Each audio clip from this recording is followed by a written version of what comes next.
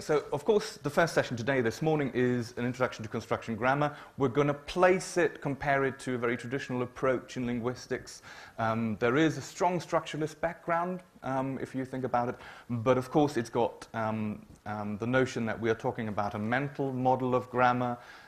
So we'll introduce you to the main ideas of the framework. We're going to talk about how this changes the view from a classical kind of lexicon and syntactic rules model, which I think most other syntactic theories actually employ, to an idea where everything is constructions. That's why we relabel the lexicon as a constructicon. But as we shall argue throughout, that's not just a new name for old stuff, but it's a new perspective on the old stuff.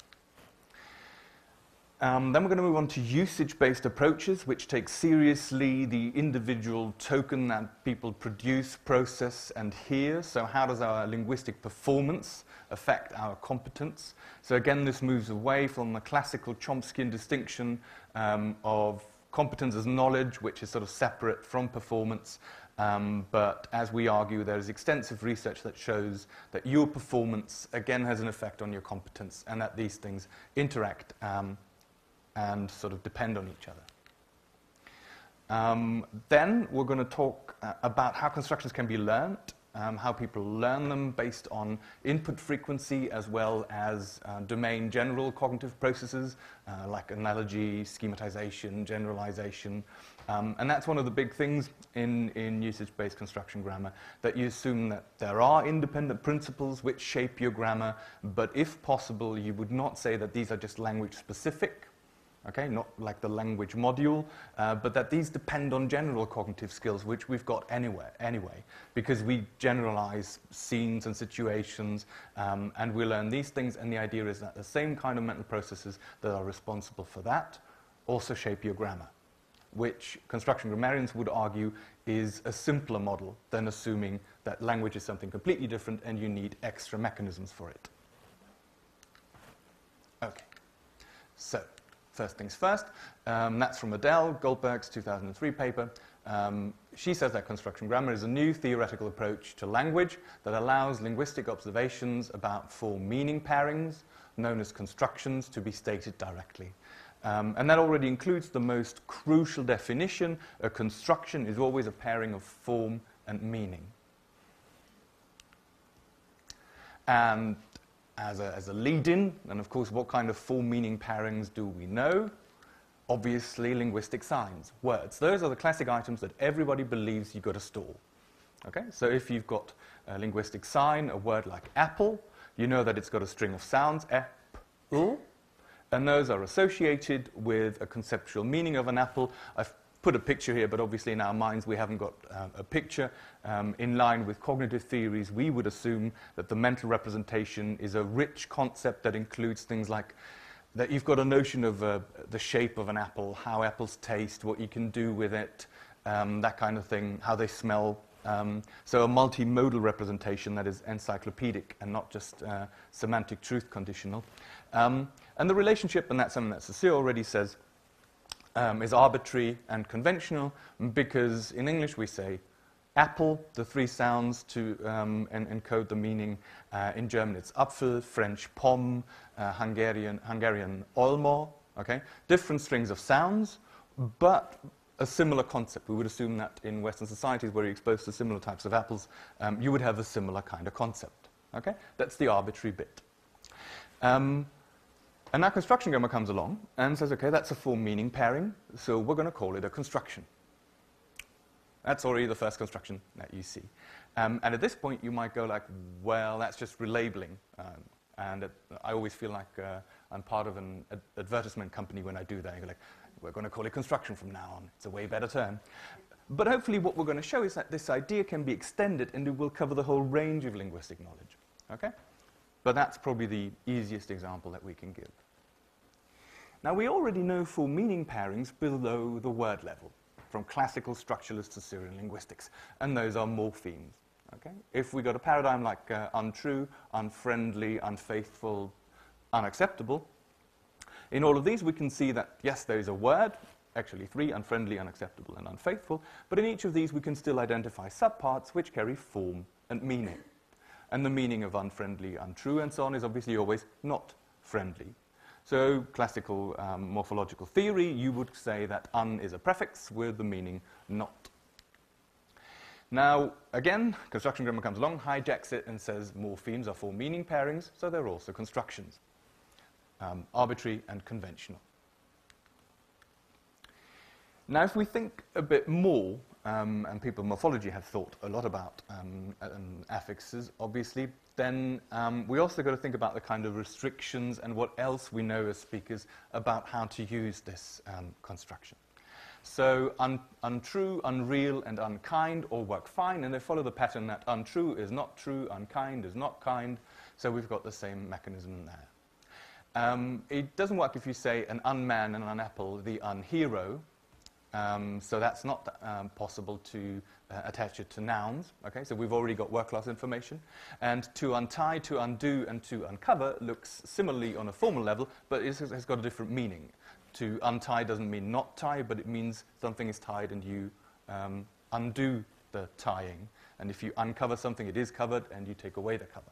So a related, but definitely a different meaning, and that's why also in morphology you would say there are different morphemes, and in construction grammar we would say there are two different types of constructions. A representation that then takes into account all of that, what we know about it, would give you a schema like this. And it's important, and we will pick this up in a second, construction grammar moves away from the ideas that we've got rules. So it's not morphemes that you stick together, but you've got a template, something like a foil that you can fill with appropriate items. So what we've got here, okay, is form and meaning, because that's what we said, a construction always needs to have form and meaning. And on the meaning level, that's easy. We've got a semantic meaning, not something. And this not something carries a number. That's just one notational device. Many different kind of formalisms are out there. But this is one way of representing this, which I find is still one of the most intuitive ones. Because we can see that this number 2 pops up in many other places. So that means this is an element that is linked. For number 1, not, we know that it's the morpheme, the prefix un. And it's realized as this is a low open vowel followed by a nasal. This also gets the 1.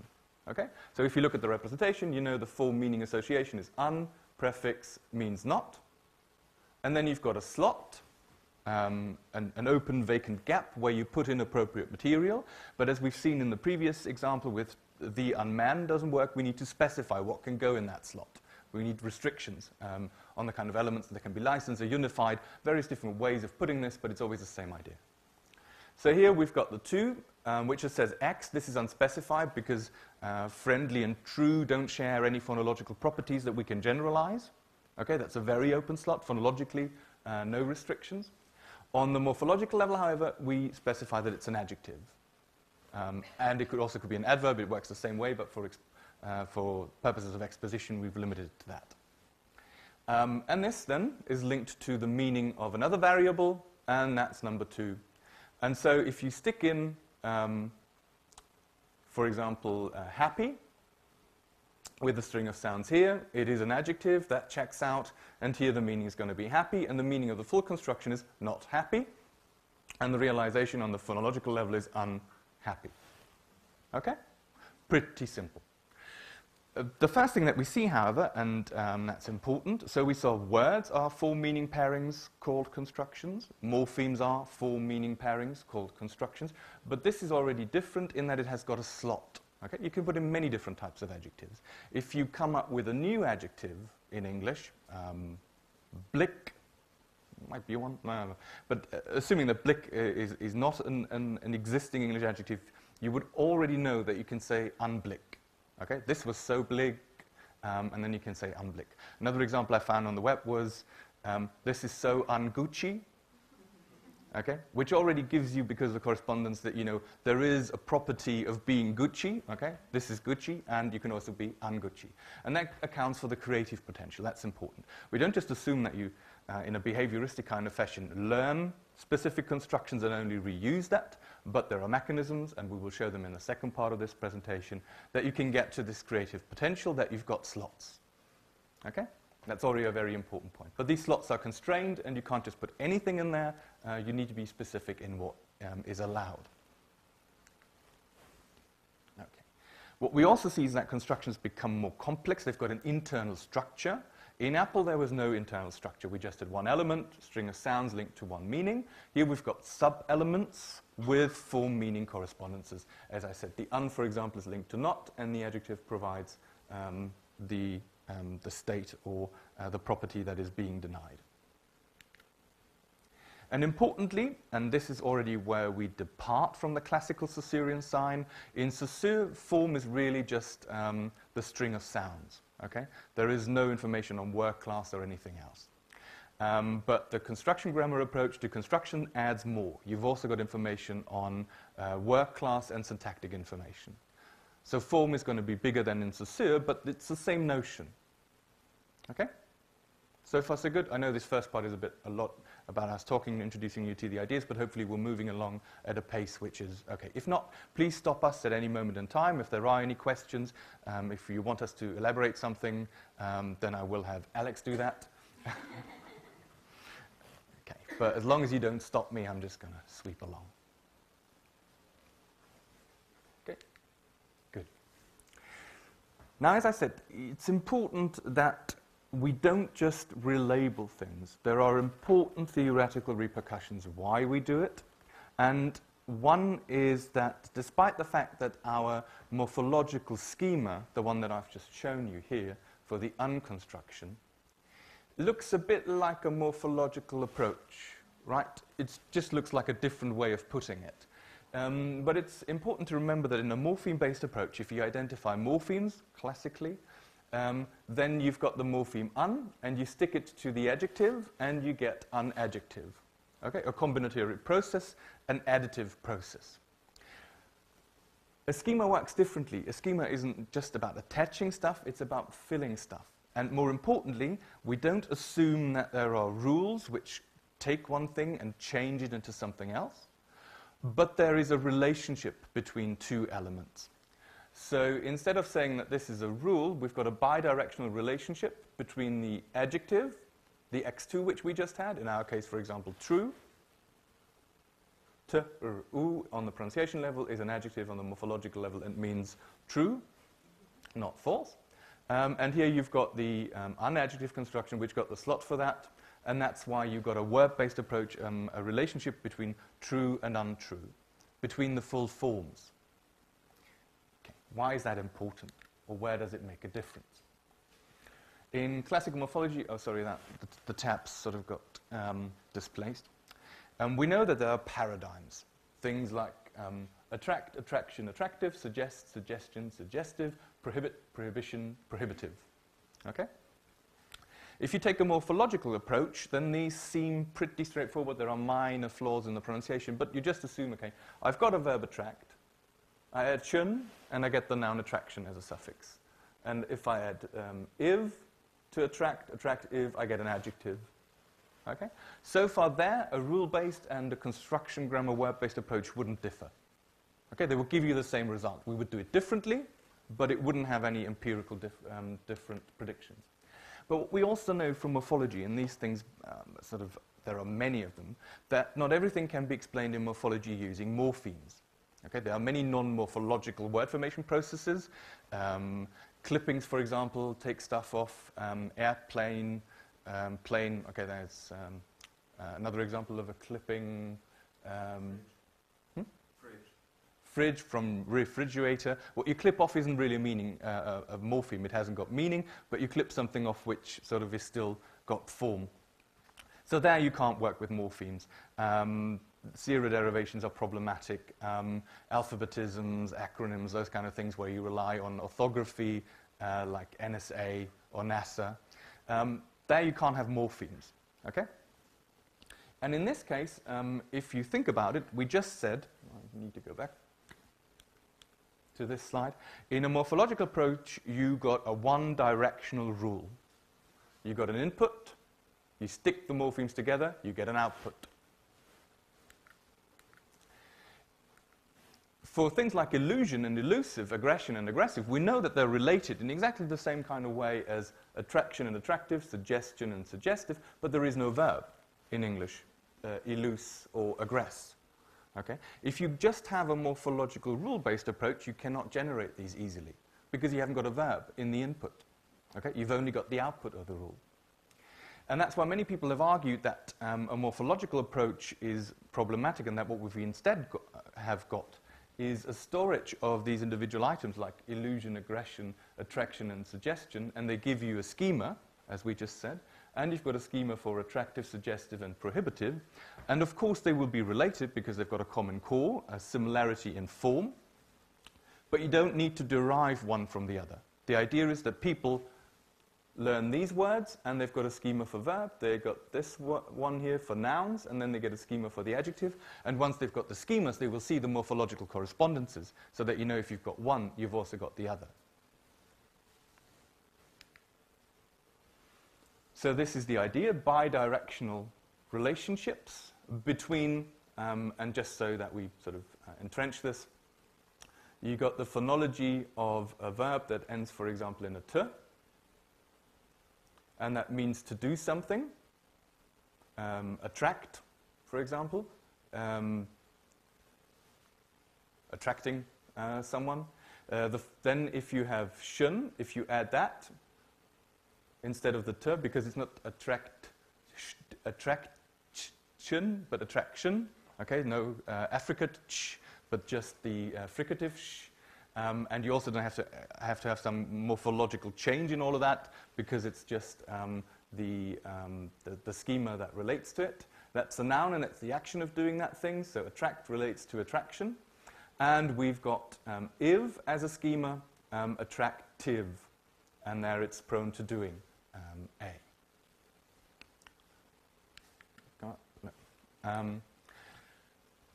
And in all of these, you don't assume that one is primary and the other is secondary, okay? And you don't assume that you've got a one-directional rule.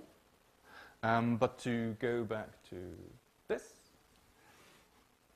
in the schema approach, as I said, it's also possible to go from the output to the alleged input, okay? Rule-based, there's always a clear input that gives you a result. In this, you've got a correspondence between two forms which you've established because of different type of input. You've seen many of the unverbs and unadjectives, and you've seen many of the normal adjectives. This also means that if I was on the internet, I came across ungucci first, the result, I'm able to go back and say, oh, well, if it's ungucci, then it must also be a Gucci.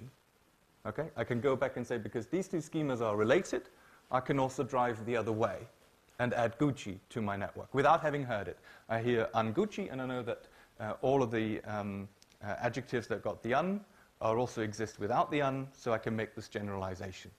If you've got a one-way street and you got un-Gucci, then it's not easy to get back here. Okay? You need another mechanism, because that rule is only one way. So far, so good?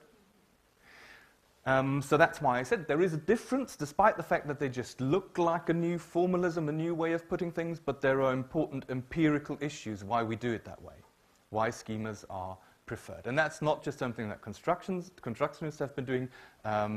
Word and paradigm theories in morphology have been doing exactly the kind of thing for decades now. But from a construction grammar point of view, with the schemas that we've got, this is exactly kind of what we follow. So we also tap into word-based approaches in morphology and not morphological ones.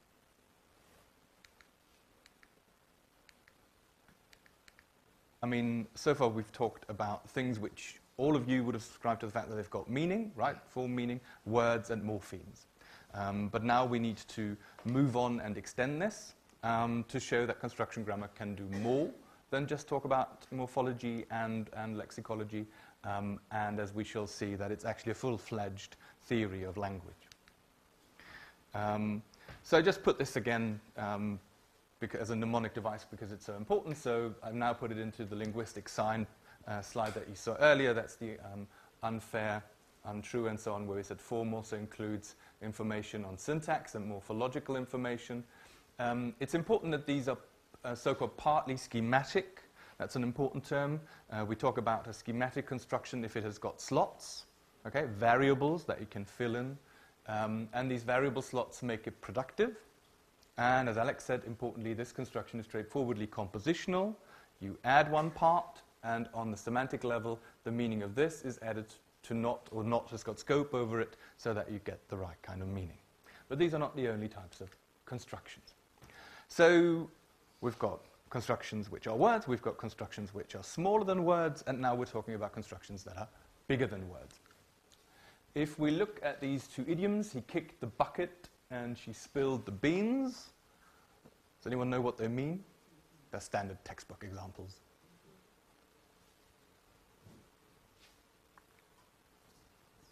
He kicked the bucket. Mm-hmm. Spill the beans. Tell secret, divulge the information, that kind of thing. Now, it's interesting if we think about it. Again, we all, especially as second language learners, we know that these have to be learnt. And native speakers also learn them because they're not compositional, right? Which means that the individual parts, like the bucket and kick, if you put them together, the kicking action with your leg and the bucket, you're not going to get the meaning die. It's something you need to learn, something we've all learned as second language speakers. Similar in spill the beans. But what is interesting, okay, now we can see where this is heading. We're going to call them a construction, and they have to be learned, and they're bigger than words. But more interestingly, they are also different, okay?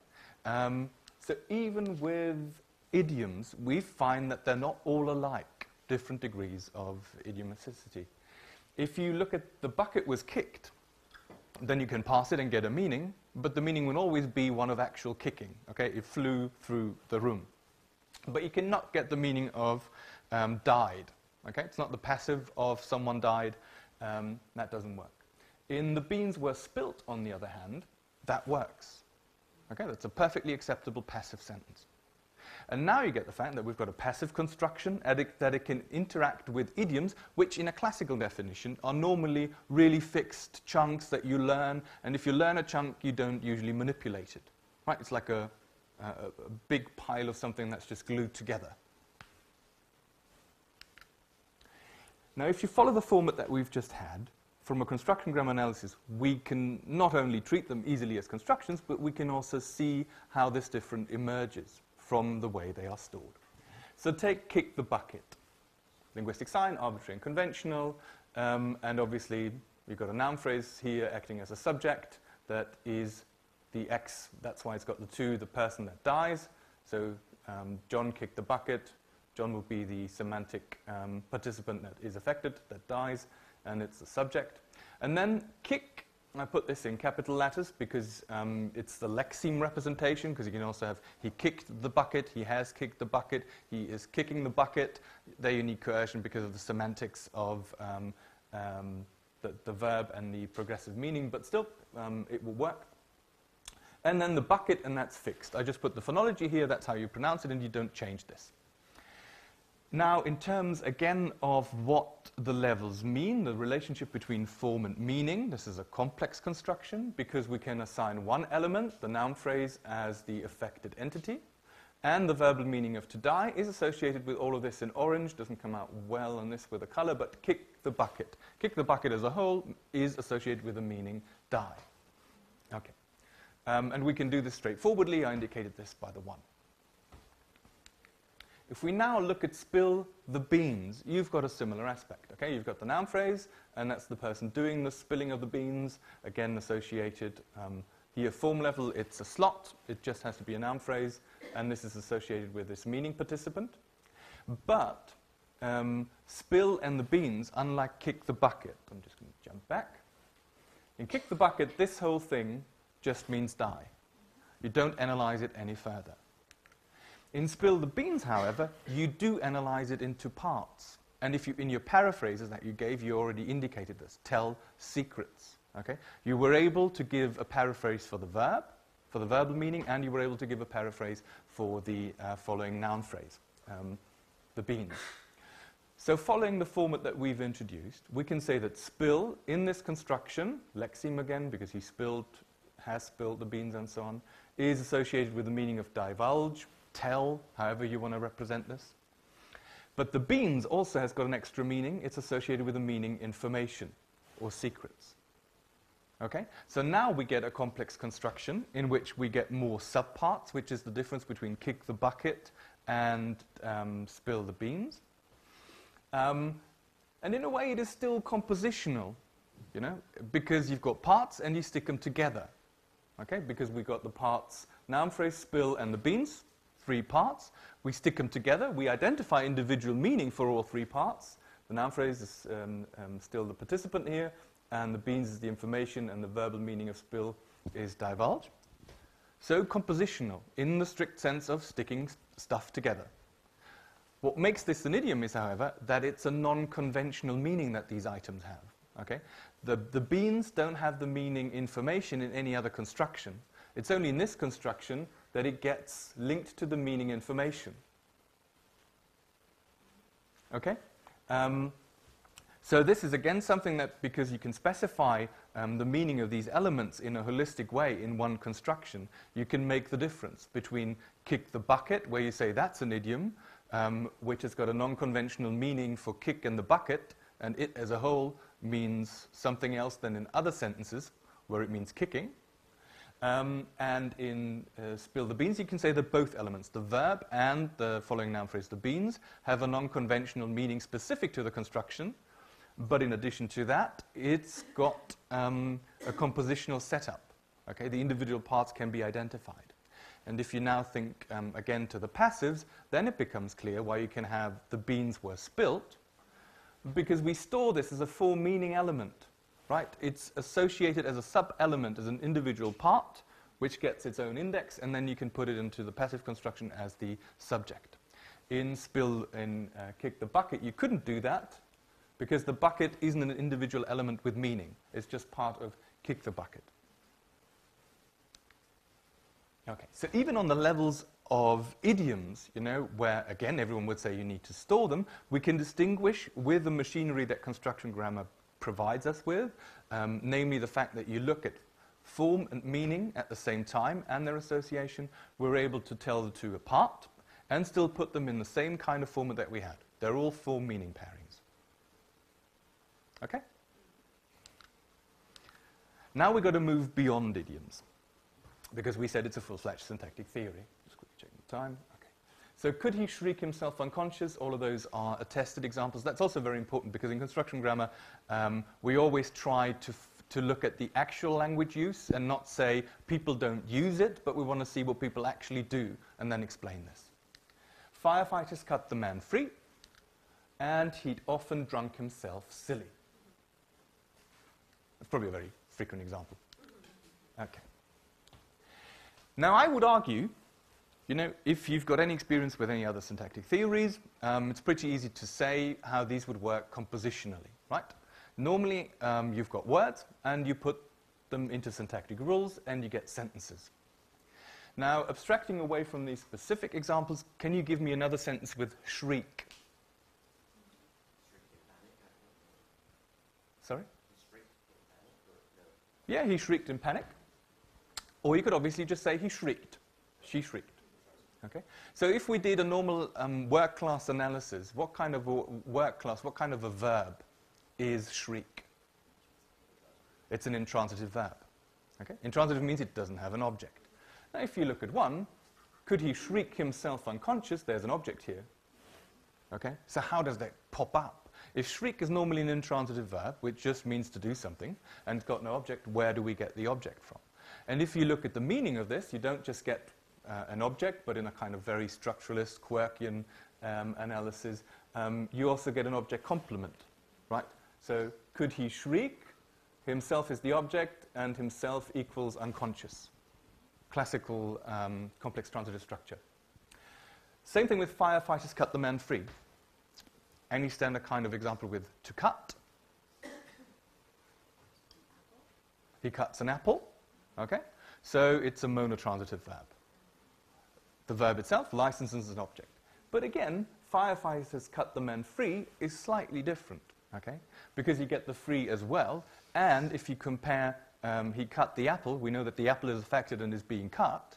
But they cut the man free, they shouldn't cut the man. Okay? If the firefighters are very, very careful. Instead, the man becomes free, just like he himself becomes unconscious by shrieking. And of course, if you look at the final example, it works the same way. You drink something, so conceptually there's a drinker and something that is consumed, something that is drunk. He drinks a beer, but in this case it's again different because he doesn't drink himself. Okay, it's not that kind of object, but he drinks himself into a state where he becomes silly. Again, complex transitive. In an approach, in a kind of standard syntactic approach, where you've got words and rules, this is really difficult to explain. Why? Because, well, the things that got meaning are the words. Okay, so you would assume that a ditransitive verb or a monotransitive verb comes to the syntax and tells you how many participants it needs. And then the syntax just gives you well-formed sentences but doesn't care about the meaning. In these cases, however, it's pretty clear that because the syntactic rules are meaningless, they don't carry meaning. They shouldn't introduce meaning. That's one of the tenets of many syntactic approaches. But if you do that, you cannot account the different meanings of the verbs in these constructions, and you cannot account the extra objects, and you cannot describe the different meaning of this object as well as these object complements. Their presence is not explained. Okay? So, and this is not going to come as a surprise to you, what we do from a construction grammar perspective is to say, well, it's a constructional schema. And if we look at this, we can put this into exactly the same kind of format that we had before. Okay? We've got a complex construction. This time, completely open, completely schematic, just slots.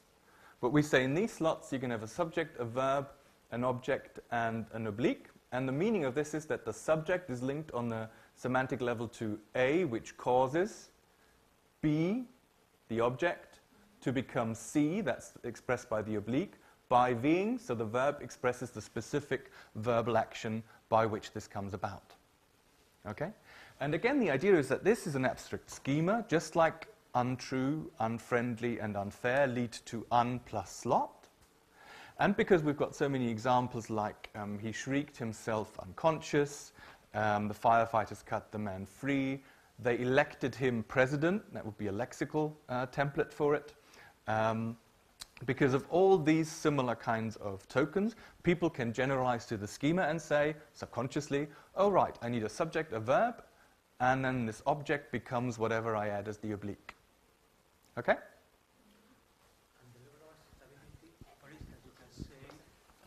Expression cut somebody free, I think. You can also say cut somebody loose. You can just use some other. So I suppose that there's always certain kind of, let's say, productivity or even just taking some risks or challenges, trying just to construct something new in terms of expressivity, or also at the same time because you really do not have acquired the schematic pattern just exactly as it should have just been acquired. So you can just be tentative and you can just use approximate kind of expressions. Absolutely, absolutely. And this is a very important point because what we're going to see is the question how the schemas arise in people so that they can use it creatively is going to depend also on specific tokens, on specific uses. Just like I said, they elected him president. That's going to come up very often, and that is one instance. And if you hear someone cut someone loose, then you will also know, oh, that is similar to they cut him free. And only because you're exposed to the specific instances will you be able to generalize to the schema. And the individual instances, from a usage-based perspective, I'm jumping ahead a bit, they're also not going to be equally stored. There are going to be some which you hear more often, and in the kind of mental representation model, and that's also been supported by psycholinguistics, is the fact that if you hear something more often, it's going to be more deeply entrenched, so it might be a more important instance of your schema, a more prototypical one. And others, which you haven't heard before, might not be so deeply entrenched. But then, of course, you still need the schema. If someone says something that you haven't heard before, so that you haven't exposed, so not just the specific tokens are stored, like elect or cut loose, but if I say, that's from a Douglas Adams book, she smiled herself an upgrade, okay? Because you've got the schema, despite the fact that you've never heard it, you will know what it means. By smiling, she was able to get an upgrade. Okay, so we need the schemas for the creative use, but there's also going to be specific lexicalizations which support it, and which are also going to be stored. That's a non-redundant way of storage. You store individual tokens, unfriendly, untrue, unhelpful, from a usage-based perspective, but then you generalize to a schema. And then depending, and this is going to come up again, then depending on how deeply something is entrenched, for example, unfriendly, you might have heard so often that you're always going to go for the full form and produce it. Whereas if you've got Angucci, okay, that's new, you've got to go to the schema. And they're going to be in competition, and which one you're going to choose is depend on how deeply the token is entrenched. And all of this, and that's also why I sort of already talk about this, is going to be very important for what Alex is going to say about the history of English, how specific tokens interact with the constructionalization of elements, and also what I'm going to have to say about syntactic synchronic variation, or synchronic variation in general. There's a small footnote. I mean, this is just an anecdote, but I think there's some deeper truth behind that. The question of entrenchment and what kind of access you have to these schemata that are available. Because I once had the pleasure of giving a talk to a group of elderly ladies in Massachusetts, all native speakers of English, and I was using that Douglas Adams quote because I was trying to make the same point, and I said, oh, she smiled herself an upgrade, exemplifies, and they looked at me, it's like, what does it mean? We don't get it, right? So apparently they didn't have really access to that schema. I mean, they could parse the firefighters in all these examples. That was no problem. But that was just too exotic for them. And even when I told them what it means, they were like, you can't say that. That's weird. You don't do it. The point is that, well, on the one hand, entrenchment is absolutely the important concept here, but also how much consciously you can play around with these schemata, right? So how much exposition you've had and how much freedom you perceive there as a footnote. So that's an area for future research, I guess. Yeah, in particular, if I can just add to that, if you think about, there's also explicit prescriptive knowledge of grammar where you say one shan't say that, you shouldn't say that, and you shan't say shan't. You shan't say shan't, shouldn't I? So there are prescriptive rules, and they are conscious knowledge, obviously. But I think from a construction grammar approach, what we could say, there are also going to be, to a certain degree, constructions for meaning pairings that just override unconscious knowledge. So I think that's one of the things where you wouldn't just separate domains, but you would say that these things should still be captured by a similar format. Okay. Right. So with a resultative construction, that's again fully schematic and productive. For some speakers, that's going to be different, as we just seen with the elder ladies, depending on how often they heard it.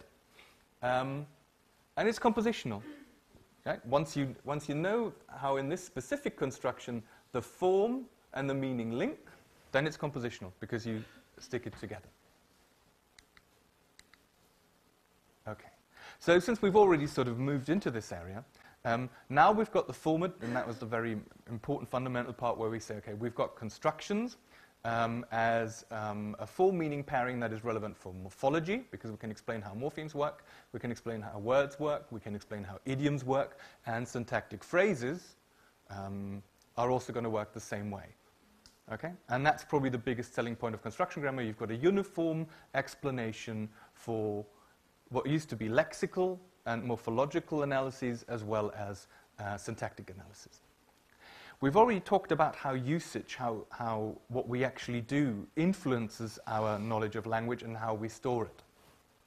This approach draws on so-called usage-based approaches. Joan Bybee has done a lot of work on that, and is probably one of the most important people publishing on this. And from a construction grammar view, this is by now boring, constructions are mental. They can drive you mental, but they are part of your mental knowledge. That's important. We don't assume, because in structuralist analysis, if you remember that, we started with Saussure, it would be something that a speech community shares, but you wouldn't worry too much about whether an individual has stored it. We would definitely make this claim. It's a mental theory. It's what speakers do and what people have in their heads. As we've tried to show, it's constructions all the way. From morphemes to syntax, you should only draw on constructions and not words against rules.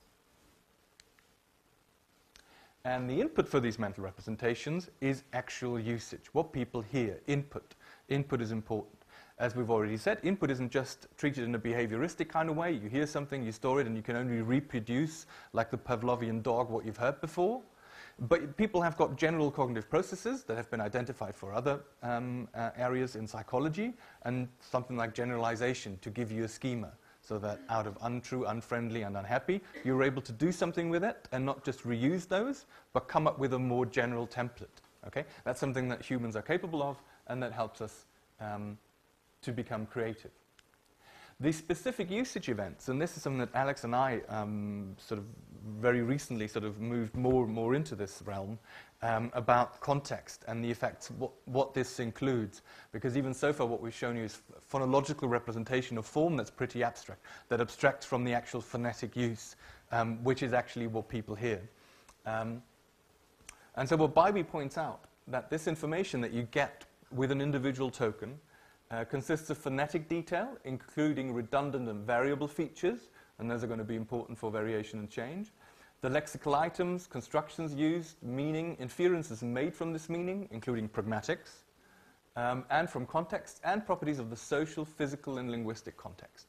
Okay? So even who you speak to, which situation it is in, all of the factors which are particularly important in social linguistics, right? That certain forms can be indexical of you being from a certain area, regional variation, or indexical of you being part of a certain social group, a certain social class. All of these things will also have to be factored in.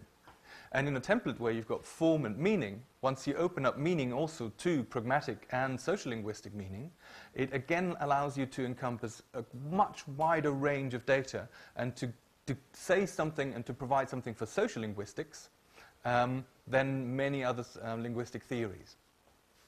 And in some you can say that construction grammar in some sense is even a misnomer, because either you say that grammar is a very, very wide thing and now includes pragmatic, stylistic, social information, or actually what we're talking about is actually a full-fledged linguistic theory. So it really gives you a very broad idea of linguistic knowledge, structural linguistic knowledge. So instead of separating the different levels and domains and saying, well, that's the core, that's syntax, and that does all the grammatical stuff, and then there's stylistic somewhere, but that's on top and doesn't really matter, that's use. It's all included here, and that gives you a really an almighty approach, if you like. And just a very quick look ahead. I mean, so far we've seen lots of stuff in syntax, of course, so the argument structure constructions have been well studied. We've seen a little bit in morphology. We're beginning to work on the stylistic, social, and other aspects, and again, this is one of the fields where we need more research in the future, and same with history and language change. We've had the first monograph, so far we think there's good reason to believe that all of that stuff is in construction grammar, but we still need more data, theory, examples, and so on and so forth. Sorry. You're absolutely right. Of course I am. Okay. So for the format that we've introduced, it's a bit more complicated, but still full meaning. Okay, just like we started out earlier this morning. Now we say that this full thing is a construction and form, and we've seen this throughout. We're going to have phonological information, morphological information, and syntactic properties. That's what we saw for unfair. We need to know that it attaches to adjectives, that the full thing is an adjective, so you need syntactic information as well. You can't just blend this out. On the meaning level, you got semantics. That's pretty straightforward, though when we talk about what kind of semantics we have, we'll also have something to say on this. Pragmatic properties, that certain constructions, and we all know that, need to be used in certain situations. It's pretty straightforward with greetings. Okay, good morning only works if you pragmatically say it in the morning. If you wake up at night, different inferences are going to be drawn from that if you do that. But there are many thanks responses that you say thank you and you're welcome. Many of these things are pragmatically situated, and therefore that's important that we also keep in mind that kind of context, speaker, hearer, situation. And discourse functional properties, and this is a very wide term also in terms of where something can be used in the discourse, anaphors, anaphora and that kind of thing, but on top of that also what Alex and I just pointed out towards social information. Okay, so what kind of role am I indexing by the use of a certain property, as for example a speaker of a very standard variety to indicate a certain class, or if I go for a certain regional variety, and all that opens up the kind of the whole issue of social linguistics, social identity, which I will be talking about on Tuesday. If you think to the studies by Labov in New York, Martha's Vineyard, audience design, and varieties of English around the world, if you're working on that. I mean, these have got a high indexical value for the people in the post-colonial context. It's not just a variety, it's an official language, it comes with certain social linguistic repercussions, education, chance to promotion, and so on. And all these things will have to be included in these linguistic forms. Okay. And of course, these are linked, and that's the symbolic bit, which basically says this is arbitrary. Okay, different languages will have different constructions. That's something that Bill Croft always points out, that we're going to see a wide different array of constructions from a typological point of view. And we need to look at each individual language first to see how they, for example, express a resultative construction. And then we can look at German or Spanish, and we can ask ourselves, they should behave roughly similar if they've got a similar meaning, because then conceptually people would have the same kind of cognitive representations, but there's also going to be language-specific differences. And these are important to keep an open eye for. Okay. So the range of classic construction grammar, as from morphology to syntax, that's sort of a combination of various overviews, but these are usually given to give an idea. Everything that we've got in this right-hand column is considered a construction, and you've got a shorthand notation of the form here. We would also have to give the meaning, of course. But you get things with a traditional name from syntax, subcategorization, so that consume has got a subject and an object. It's normally a ditransitive verb. You've got idioms like kick the bucket and spill the beans, morphology, plural, and tense on verbs, syntactic categories, something is a noun, an adjective, as well as specific words. And with respect to classification, okay, we say that we've got things which are substantive, and substantive is a term for the phonology is fixed. You've got no variables. Okay, you can't do anything creative with those. Green, anaconda, or even an idiom, like that's the way the cookie crumbles. So that's, again, an idiom with a specific meaning. That's the way things are. You can't do anything about them. And in British English, you can't just say, that's the way the cookie crushes, or whatever. Okay? Doesn't work. There's one specific stored element. But again, completely substantive and stored to a specific meaning. And then we've got the so-called schematic ones, where you, as you will remember, there are slots. And these slots can be something like a noun in the plural construction, cats, dogs, horses with their allomorphy, up to something like this is the ditransitive construction, subject, verb, object, object. He gave her a book. He sent her the money. He emailed Bill the presentation. Again, creative pattern for which you've seen many individual tokens that lead to the entrenchment of this syntactic phrasal construction. Though, just to be fair, there's also some discussion, of course, in the construction grammar community about those very schematic syntactic constructions, because obviously, for some of them, it's very hard to identify their meaning. With the ditransitive, it's still fairly simple, I think, so you've seen that before, so somebody does something to somebody, roughly.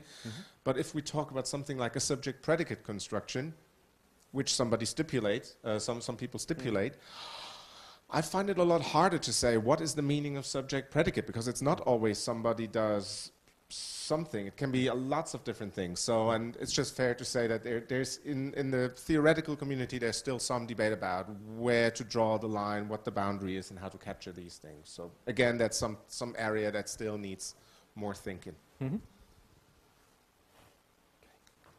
And this is probably best illustrated in this particular type of representation.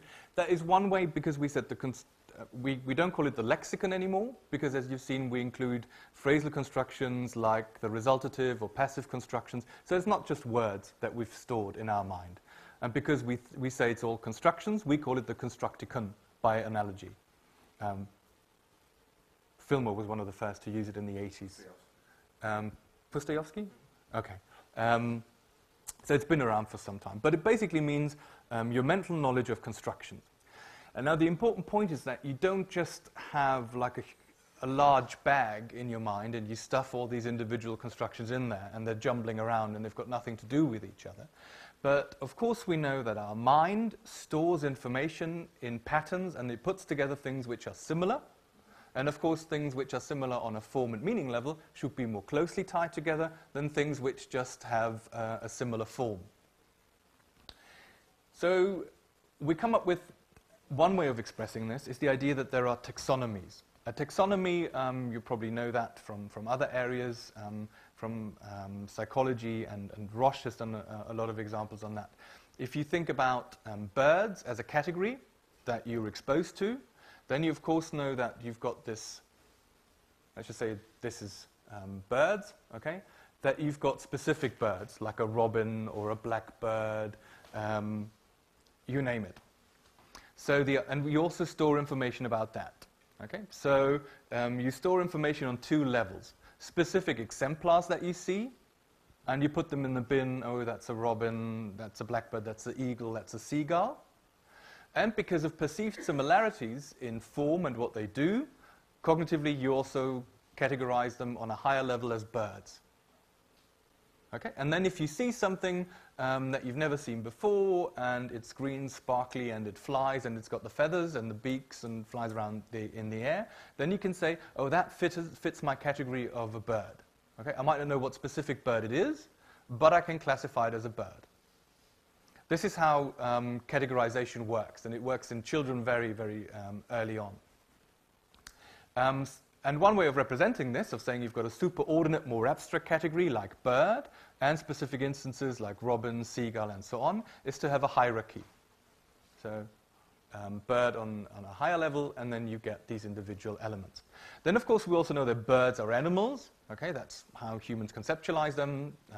So similar to fish and bears or what have you, vertebrae. And then you've got a higher category, animals. Okay?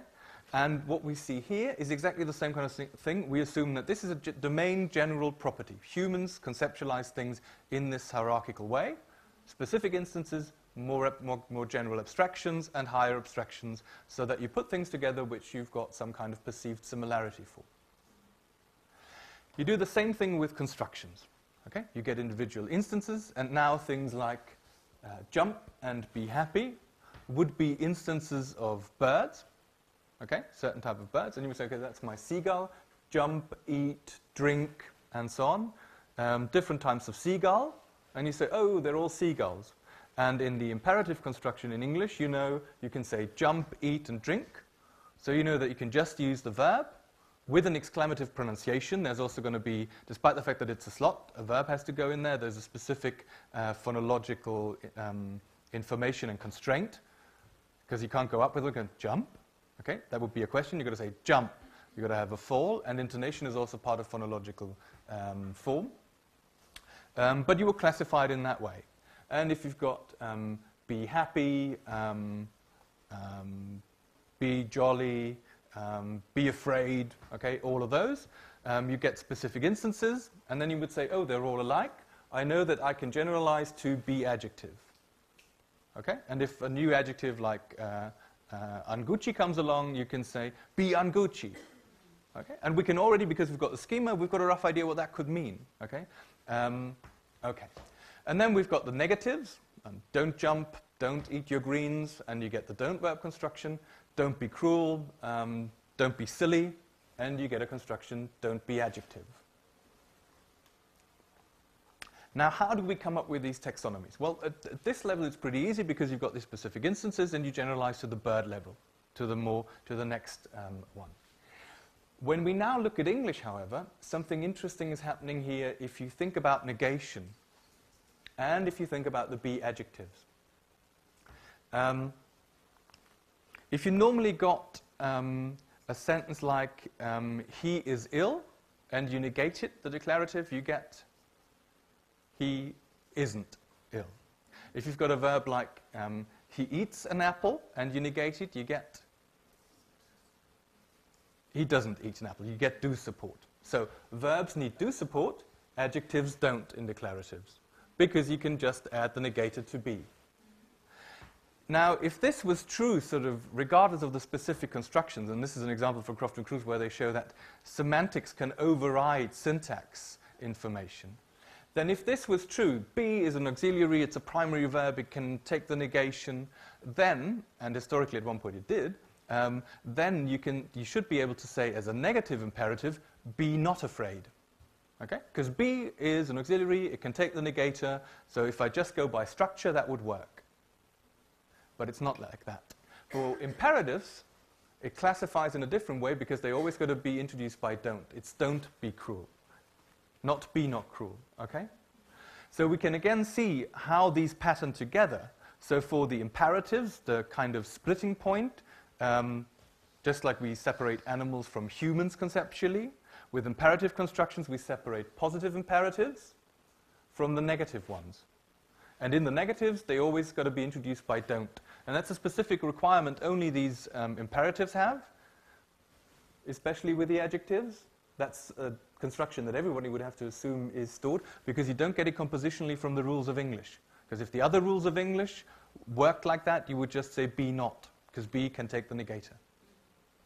So you've got to look very carefully at how the taxonomy, how people come up with that, and the reasons that we've come up with this specific taxonomy is we look at form and meaning. Okay? And of course, they all under a big meaning of imperative. They've all got this imperative meaning. And then you've got to think about how the taxonomy splits them up. And in this language, in English, it's split up between positive and negative imperatives. Okay. And despite the fact that this is a terminology that is disputed, and some people would say it's on the way out, we still think it's helpful in talking about these taxonomies. Because what you get is, at a specific level, the specific examples, jump, be happy, don't worry, those would be microconstructions, specific instances, completely substantively filled, specific tokens of usage that people are exposed to. And these are stored in exactly the same kind of way as I just said. The more often you hear them, the more often it's going to be stored. If you don't ever hear something again, you might forget it. That's how the mind works. But normally, that's also something we know from psychology, you hold on to these specific examples. If you've got enough specific examples, you can generalize to the bird level. And if you then got instances like jump and be happy, you can say, okay, those are positive imperatives on a higher level, and that's the mesoconstructional level. Generalizations on a higher constructional level, which you generalize from the input, we call mesoconstructions. They're in the middle. And at the top, we get a macroconstruction. That's the idea that the macroconstruction is the most superordinate generalization we get for a couple of constructions. As Alex already pointed out, this is where it gets controversial. Or not controversial, but where we have to think about, is this a construction in the sense of a form, meaning, schema? If so, we would have to say, what's its meaning? For imperatives, you could probably roughly say an interactive device, very often used as an order, though if you look at specific imperatives, as people have done in English, very often they are sort of not orders for someone, but suggestions or directional devices, open your books on page, something like that. But that would be easy, but what would be the form? Okay, what kind of generalization could you give? In those, we see all verbs, okay, that's be plus an adjective, that's fine, and don't verb and don't be adjective. And for the negatives, we can say don't plus something, that's a generalization. And here we've only got pret phrase, okay, because they're so different in form, what kind of generalization could you give, apart from the fact that it's not negative? And then at this level, what have they got in common on the formal level? Okay, only this pret phrase, and what exactly is that? So there are two possibilities. One is that humans, because of categorization properties, have a schematic construction of sorts that is extremely abstract, or that this is just something that we as linguists put here, okay, that it's not a real construction, but it's an expression of the fact that people, of course, will perceive the similarities between these because they've got similarities on the form and meaning level. Okay, a bit like priming, so that bug, if you talk about an insect, and bug as in a spy device, okay, we know they prime each other because they've got a similar form. The mind associates things with a similar form and connects them more closely together. In this case, we've got form and meaning similarities. They're all imperatives, interactional devices, but perhaps this is not a construction, but just a link in the mental constructicon between these. An expression that there are form-meaning similarities. And this is the most controversial part because it's very hard to empirically argue for either of the two. Because all of the individual items, even the creative ones, okay, be Gucci, if you do that, you could license by this construction here, by a mesoconstruction. You don't need the macro construction to come up with the new stuff. Okay? So for this level here, we've got good evidence because you can create new creative patterns which need to rely on the schema. Higher up the end, it's very hard to say what would be the advantage of that. That's why these are controversial, but for the purpose of exposition and for thinking about these form meaning similarities between mesoconstructions, we still feel it's a helpful mnemonic device. Yeah, maybe I can just jump in here and say, well, the person who invented this distinction between micro, meso, macro was Elizabeth Traugott, and at the time it was very helpful. Now she's abandoned it in favor of micro constructions. She still has them, but I think on top of that she now has macro schemas. So she dropped the meso level altogether and is talking about schemas. Well, I still like the meso level. But there's another thing that we're working on right now, Elizabeth and I, and that's the idea that there could be two different axes in the constructicon, if you like. What you see here, that's kind of the textbook Catholic way of looking at things, which is fine and makes perfect sense, especially from a very formal perspective. You talked about licensing and modeling that and running things on a computer to see if it's actually plausible to assume that, which is absolutely fine. At the same time, when we stick with the imperative here for a second, when we look at the meaning side, of course, we have lots of other constructions that do the same job. So, for instance, the want-to construction. You want to turn left at the traffic lights is an imperative. It means you turn left there, or turn left there, actually. And I was always wondering, how does that fit in? Is there any connection between the two? Because if you just look at that particular diagram, there wouldn't be any connection, because there's no formal relationship between you want to turn left and turn left. But this structural relationship has been at the focus of construction grammar for many, many years. So if you look at Goldberg, if you look at Michaelis and all the others, they always build their networks on structural principles for a reason. I'm not saying they're wrong, right? So in terms of testing it, that's and licensing, that's very important. At the same time, Elizabeth and I were now thinking that it might be interesting to introduce a second dimension, if you like. So if you think about different planes, so we have this the two-dimensional thing that we have here, and if you now go into the depth, right, you could add a second level where constructions could be linked by meaning and not by form. So I like to talk about families. So I would say there's an imperative family which is linked by meaning, and it contains all the different structures that we have to express imperatives, right? These are not linked by form anymore, or maybe sometimes by form, but they can also be linked by meaning. And this is really hot off the press, so we have a special issue of constructions and frames coming out later this year, early next year, where we talk about that a little bit, and the options here of modeling semantic spaces and seeing constructions actually located in semantic spaces and not just in structural dimensions. So this is really one of the hottest, for me personally, one of the hottest research areas that we have right now. So modeling the constructicon, trying to figure that out. Especially since now there's more and more empirical evidence coming up that speakers, on the one hand, process stuff structurally. So as you said, I mean, we recognize patterns.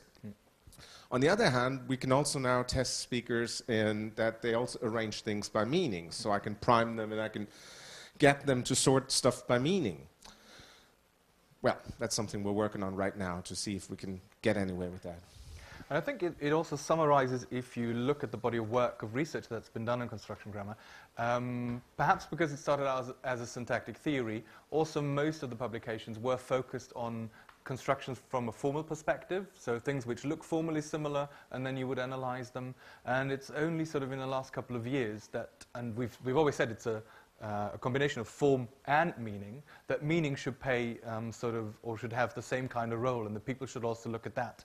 And one has to admit that many publications, including some of mine, meaning was only treated very sort of briefly.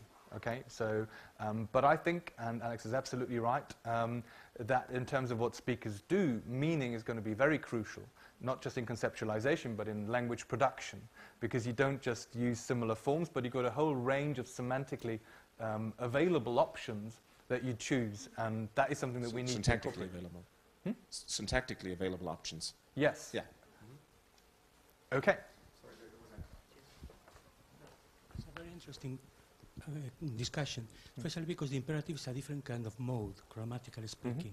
So it's form, meaning, and the way you express that meaning. I think that, as you said before, and I think it's quite interesting, you can just have several equivalent expressions to convey the same, let's say, speech act or the same idea. And I suppose that one thing is the grammar, another thing is the pattern, the structure, another thing is how to cater for, how to classify when you just present or you use a different kind of mode, a different kind of family or grammatical form that conveys or that is normally associated with one particular kind of function. It's a very interesting and intriguing aspect. Yeah, and since you said speech act, I mean, that's exactly it. That if we think about pragmatics, which we want to include in the constructions, right, then things like the classic "you get in the room and it's cold in here," that kind of thing, where you want someone as an illocutionary act to close a window, then of course that's a kind of, the pragmatics is probably sort of first in the production, and the pragmatics will lead you to a range of available options, and then you will pick. Yeah, absolutely. Although so far we really conceptualize this not as a contrast or something that contradicts itself, but we really want to arrive at a picture where you have both things happening at the same time simultaneously. As I said, one dimension is form, the second or the third dimension in that case is function, and then, as I said, we now need to figure out how to formalize the whole thing and empirically test it so that it doesn't really run counter to the important things that syntacticians actually discover. I mean, we need to acknowledge that as well. So. Big hot new thing. Okay. So when we talk about usage-based approaches, so far we said all construction grammar approaches assume compositionality. That's not, because sometimes, you know, you hear the criticism that construction grammar is just about idioms and about sort of margins, but it's not the case. We also try to cover all of the compositional stuff as well, but we say it's exactly modeled in the same kind of way as the idioms. Usage-based construction grammars assume that fully compositional structures can be stored as well, however.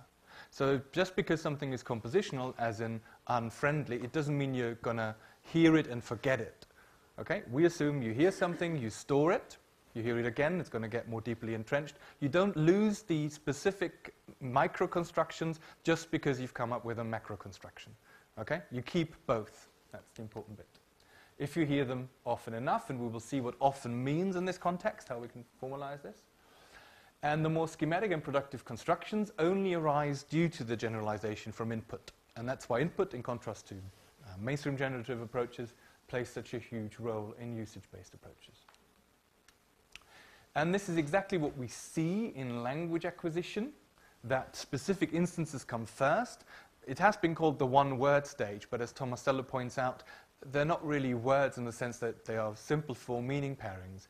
But if kids produce things like birdie, let me see, and want a ball, they treat it as one unit, but these are rich, pragmatic devices. Okay? They express a rich semantic and pragmatic meaning.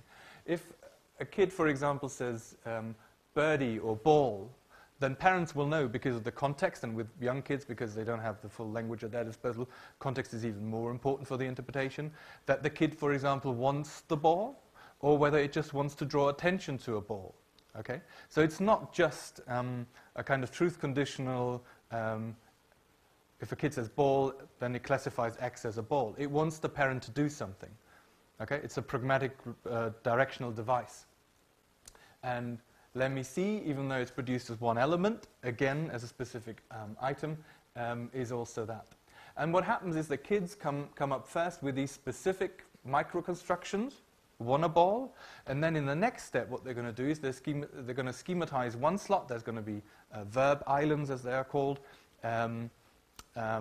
so that once the kid realizes that want a ball is not just one thing, you cannot just only say it for the ball, you can also say want a toy, want to eat, want to something, then it generalizes to the next level, to a more schematic construction with slots in this bottom-up kind of way. Okay. Should we go through them? How about you?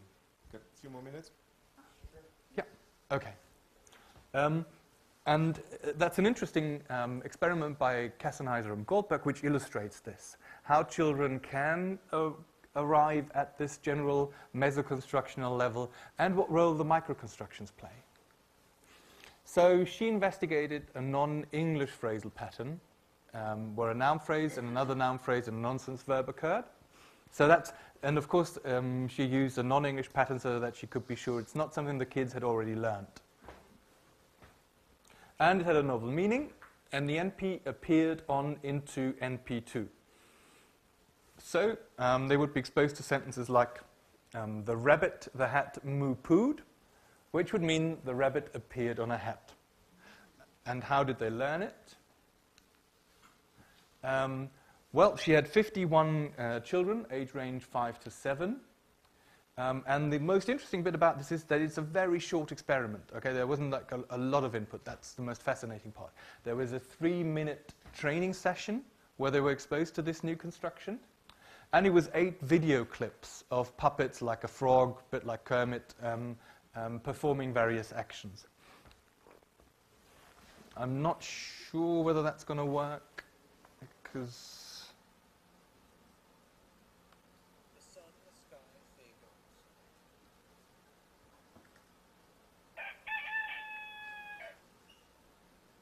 The sun, the sky, fagoed. Okay. The frog, the box, moopos. The frog, the box, moopoed. Okay, you couldn't see it, but in, for example, the frog, the box, moopoed, they would just see a scene of a box, and then the speaker says the frog, the box, moopooed. Then you see a doll, one of those puppets sort of dropping a frog, and then the voice said again, the frog, the box, moopooed. So the kids saw a scene, they weren't instructed what it means, but they were supposed to glean the meaning of the construction by instances of it.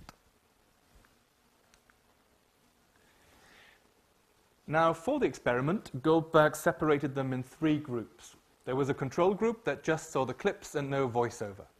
Okay, that's our usual kind of control group. Then you get a balanced group, and we will see what this exactly looked like. But they had a balanced set of different verbs, moopoo, fago, fico, illustrating the same kind of pattern. And just as with the be happy, be sad, be still, okay, different instances that could lead to the generalization of the NP1, NP2 verb O construction. And then there was a skewed group, which also had different instances of verbs, different types, as they are called, but also one prototype anchor, one verb that was more frequent than the others. So what does this look like? So you see the scene of a rabbit appearing on a hat. And the balanced frequency group would hear verbs like moopoo, vako, sutu, kibu, figo, fairly balanced. So the rabbit, the hat, moopooed, and if the frog drops onto the box, the frog, the box, vakued. In the skewed frequency group, you would also get different types, vako, sutu, kibu, figu, but moopoo appeared more often. So the rabbit, the hat, moopooed, and the frog, the box, moopooed. In both, you get variation, and as we already said, different types, different variants of a constructions are necessary to generalize to the next level, because you will only know that there is a be adjective construction if you've seen different adjectives being used. If it would just be happy, then you would just use be happy. You wouldn't know that you could also use other adjectives in there. But if you hear be happy, be sad, and be silent or whatever, then you know, oh, it's a slot. I can put other stuff in there. And that's the same setup for this experiment. In the new experiment, she then tested whether kids had learned some kind of abstract construction by putting the 2 clips side by side. And in one of the scenes, a character appeared in the scene, because that was the basic meaning of the new construction. Some element appears on, in, next to another element. And in clip B, they would always see an actor, a character performing the action while remaining in constant view, so no appearance. Okay, that didn't qualify as an instant of the construction. They heard 12 sentences. 6 of these were the usual transitive noun phrase, verb, noun phrase. He is juggling the balls, that kind of thing. The frog is juggling the balls. And then it was, of course, tested, did they get it right? If they saw a transitive scene of a doll juggling, and someone said the doll is juggling, they would have to press that one, and not the one where something appeared. And that's the important point. None of the verbs that she used in the training session, mupu, figu, viku, appeared in the experiment. Okay?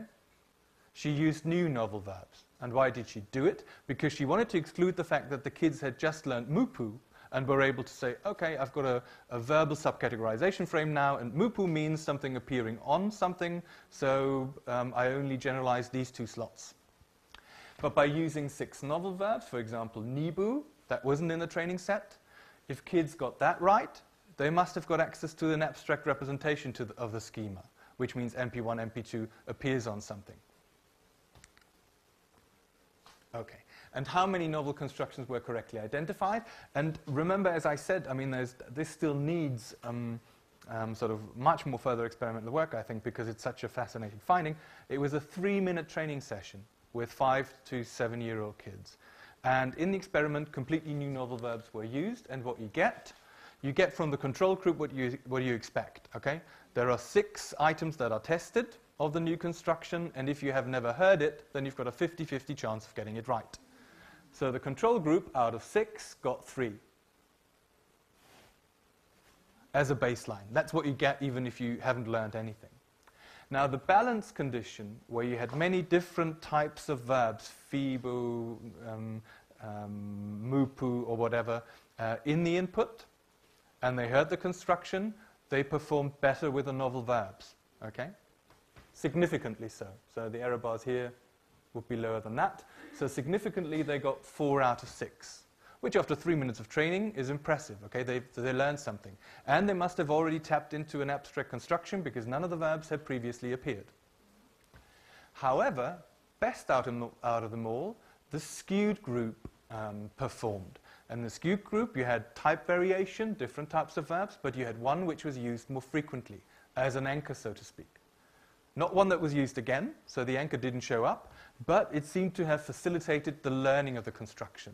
Okay? One specific lexical microconstruction plus variation of different types of other types of microconstructions.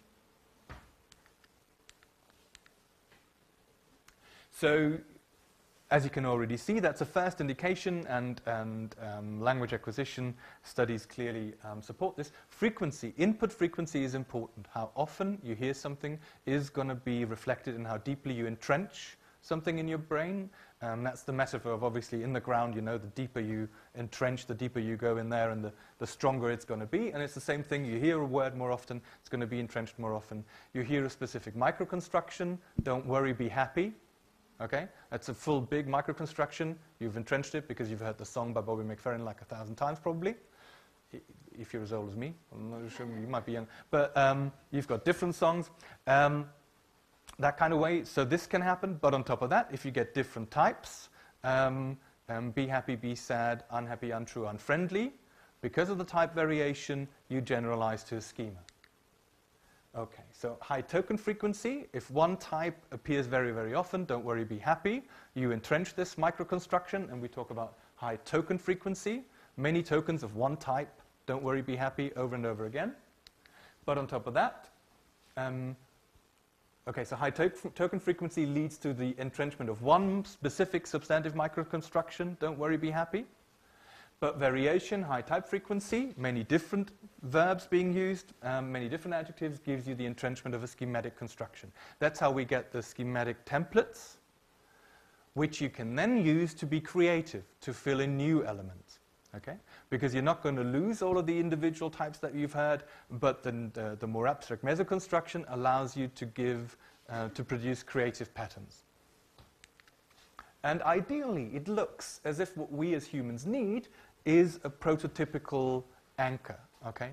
One type that is more frequent than the others, and that helps us to sort of stabilize it, plus variation, plus type frequency that says, oh, I can extend the pattern, but I know what the meaning of the pattern is because I've got a prototype that supports it. If we think about, don't give it here, no. If you think about the ditransitive construction, subject, verb, object, object, it's pretty clear that the most prototypical instance of that. Pardon? Give, yeah. So give is the most prototypical one. She gave him a letter, and that's going to be highly frequent. Did I say something wrong? Okay. See you next week. So you've got this one. You've got many instances, and you've all encountered hundreds of examples of give. Okay? But that would only mean that you store give. Subject gives, object. Okay? But on top of that, you know that there are instances like he Googled him the answer, she sent him the letter, emailed him the presentation. You've got different types, and different types help you to say, oh, it's a pattern. I've got a constructional schema with slots, which I can generalize over the micro-constructions. But give, obviously, as a prototypical verb, helps you to support the meaning of the ditransitive construction with respect to the basic meaning, what the verb means, and that there is a transfer from subject to object. Okay?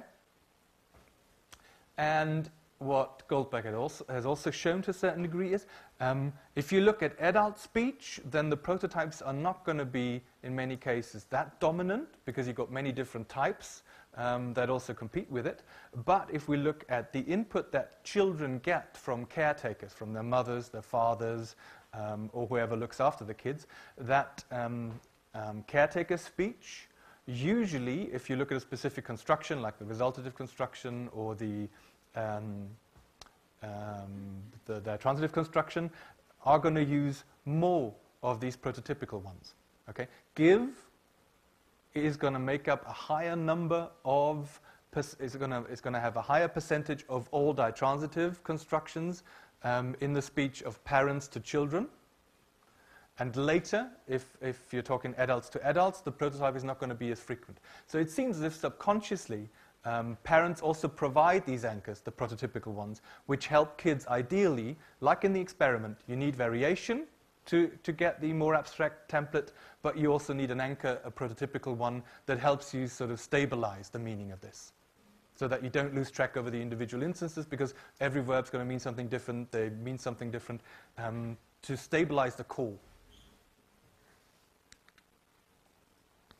So if we look again at what we had earlier, the morphological template, this was what I introduced to you earlier, the morphological correspondence between an adjective and the unadjective construction, where we've got similarities on form and meaning level. From a usage-based perspective, how do these arise? Because you hear unfair, untrue, unreliable, you generalize to the schema, because you've got type variation. But things like unfair and untrue are going to be much more frequent and more deeply entrenched and going to act more as anchors than things like unwieldy or anything else that you come up with. And in the same way that with adjectives, fair, true, and reliable, there we've got a whole range of types which are very, very, very, very frequent. But something like this is Gucci and so on, new stuff that comes along, not so deeply entrenched. Okay? You need the variation to extend to the meso level, but you do not lose them. Okay? You might forget them if there's one that you never ever hear again, but what we know from passive vocabulary and from the mental knowledge, we store much more. Okay? We're able to retain much more in a redundant kind of way, because once you've got the schema, you could get rid of those. You would be able to produce untrue and unfriendly just because of the schema, but you don't lose the specific ones because your mind doesn't work like that. It doesn't forget stuff that it hears very often. It entrenches it more deeply. And for the changing of schemas, for the diachrony, and for the synchronic variation, that's going to be very important.